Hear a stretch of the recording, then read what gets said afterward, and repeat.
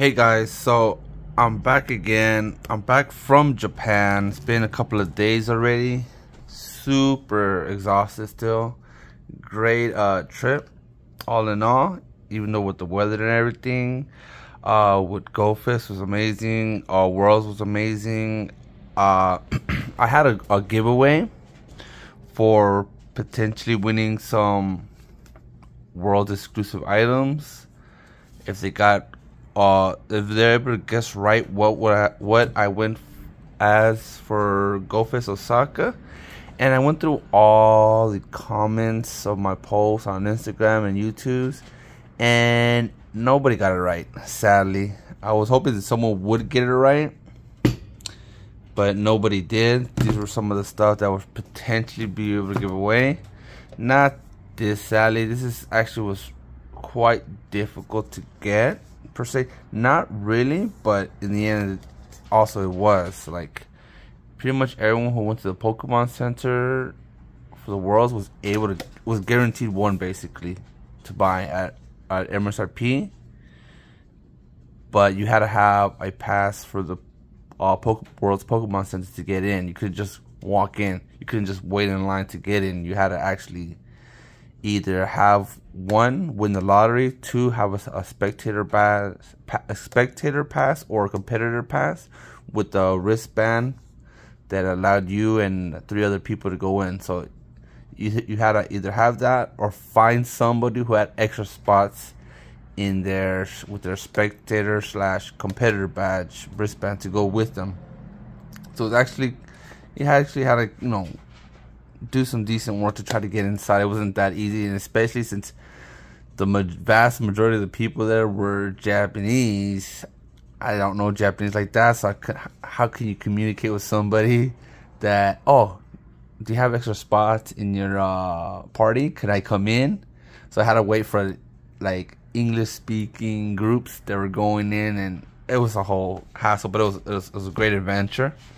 But nobody got right what I was dressed up as for GoFest Osaka, and I went nothing too hardcore, just simple, because I already knew what to expect with the heat, which was extremely hot, extremely humid. To be walking out for hours in the sun in that park, I had to be something simple. So I basically just went as Squirtle Squad Squirtle.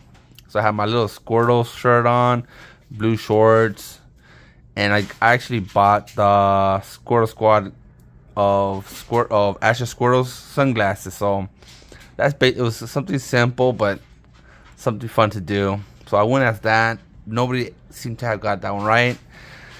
Nobody. I don't think anybody even said Squirtle, to be honest. It was like Pikachu, Charizard, Bill, and other like random ones. So kind of sucked that nobody got it. I might do another giveaway for a shot at one of these items in a future date. But overall, it was such an incredible event, such an incredible like vacation in general. I went as for my vacation.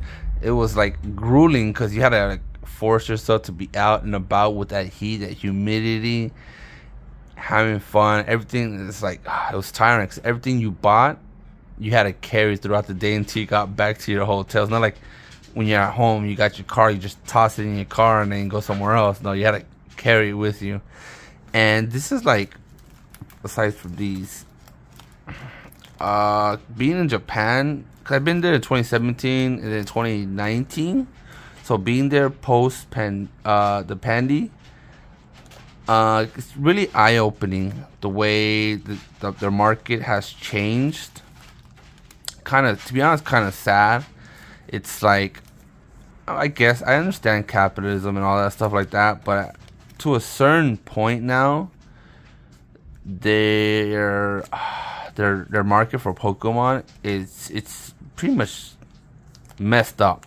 Any local person in Japan that's trying to connect, it's a struggle to collect over there now, because everybody wants their product. Every other country outside of Japan wants their product, and even though their product is printed a ton over there, if everybody else wants it, they don't get it. And this is where the sad part of the greed in their own community, their own hobby, their own market just takes over. Which, like I said, I understand. Luckily, there's still ways to get product in Japan, but it's just not as abundant as just anywhere else, especially in America, how we have so much product now. A lot of shady dealings, which kind of messed up. Like, Japanese products should not be sold outside of Japan. That's just what the product said. Like, let me see. For sale in Japan only. Straight up right there on the top. And then what these LGSs are doing now is kind of messed up. So what I'm seeing from people who live there, friends, experiences, a lot of the LGSs, let's say, just give an example. The LGS got like 20 cases of the newest set, which was, let's say, well, I forgot what this one's called. The Dark Ruler of Flames or something like that. Or like Clay Burst. Or like 151. They get the news, so they got like 20 cases of these. Let's just say, for an example, 15 of these cases are going to automatically get backdoored and sold out of the country for like the highest amount. Straight up. Because a lot of these boxes are like MSRP is like $50, under $50. And then they're selling it for $150 a box out of the country instantly. And then, so they sell the 15 cases, and then they stick with 5 cases for themselves. And then they don't really sell whole boxes. They do have some pre-orders, but a lot of them they would just limit 4 or 5 per pack, 4 or 5 packs per customer per day. And then that's how they show, like, oh, we still have product, we're selling it, because obviously they'll get in trouble if Pokemon finds out that they're backdooring their product and selling out of the country for like the highest bidder. They'll lose their contract, their license to sell Pokemon. So they do that. They sell 15 cases and they keep 5 for themselves. And then they, oh yeah, it's a limit of 4 or 5 packs per person per day. So that way it still shows that they're still selling product, even though in reality the majority of their product is gone already. They sold it. It's gone. It's out of the country. They sold it out of the country for top dollars. Cause over here in America, you see all these streamers with these products. You see it everywhere.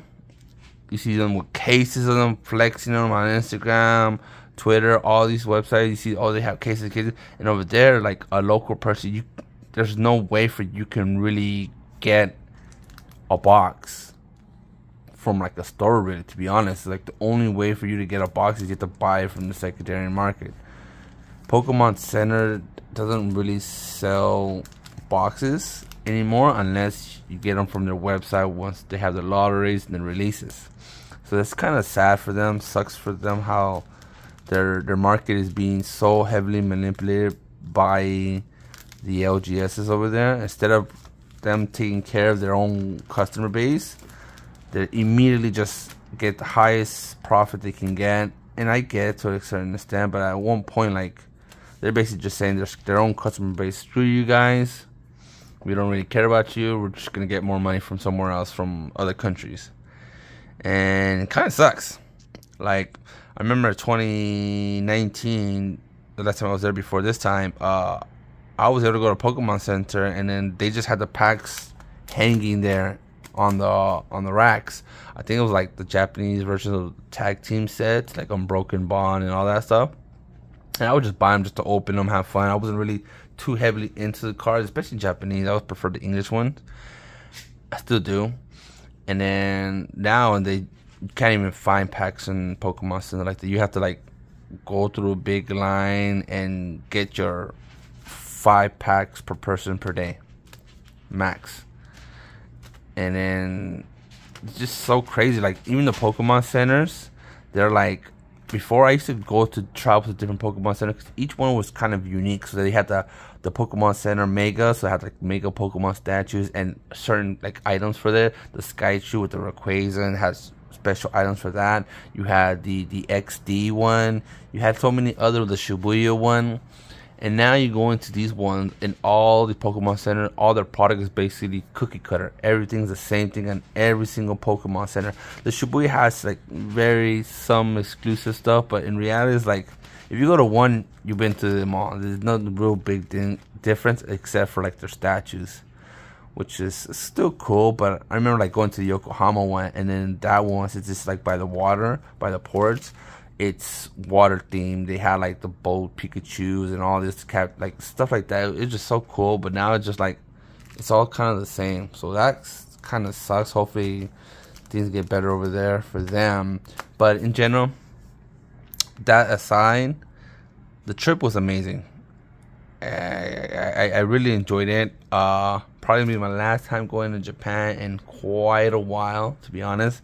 My son's gonna be born in like 2 more months, so you know so much more responsibility is gonna be there, and then can't just go away to Japan or any other big trip, you know, leaving my child there, my family in general. So like Japan is a minimum 2-week trip for the distance. You can't just go for the weekend. So, and then World, they announced it's going to be in Hawaii next year. So maybe that's a play. Go to that one, have fun, go for like half a week there, enjoy that trip. We'll see though, because Hawaii sounds kind of expensive, just getting a hotel and everything like that. But yeah, like I said, I'm going to do another giveaway in the future, so some people could probably win some stuff. I might not have these higher items, the more limited items. These were actually pretty hard to get. These are like the dices, the Yokohama World's exclusive dices, which were pretty harder to get.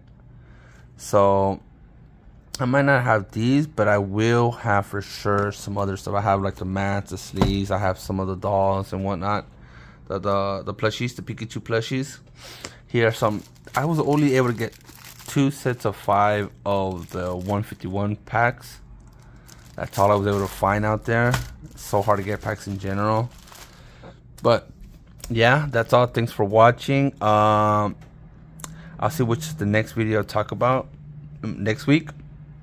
But thanks a lot for joining the journey, and I'll catch you guys in the next one. Bye.